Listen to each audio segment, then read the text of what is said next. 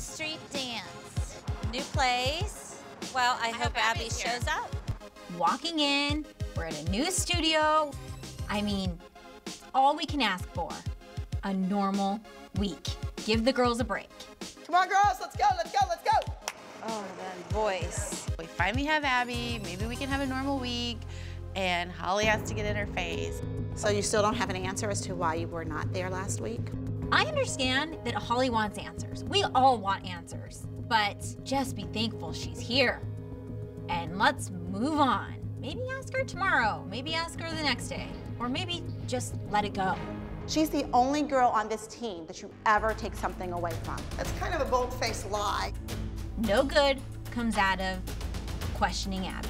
You get your act together and you stop telling lies. You are a liar. Her and Holly get into a huge knockdown, drag-out, blowout, screaming fight. And, you know, it always affects the children. I can't pretend anymore.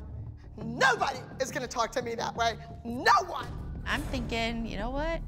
Throw her out. Then JoJo can be in the group dance. Let someone here that wants to be here.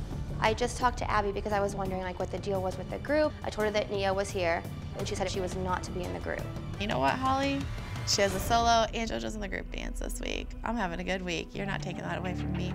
In first place, in the preteen group category, Collateral Damage. Our group dance wins this week. The group dance wins. I haven't seen the group dance win since I've been here in LA. You're welcome. Your daughter did not win. You know what? She didn't hurt you. But she did not win for us.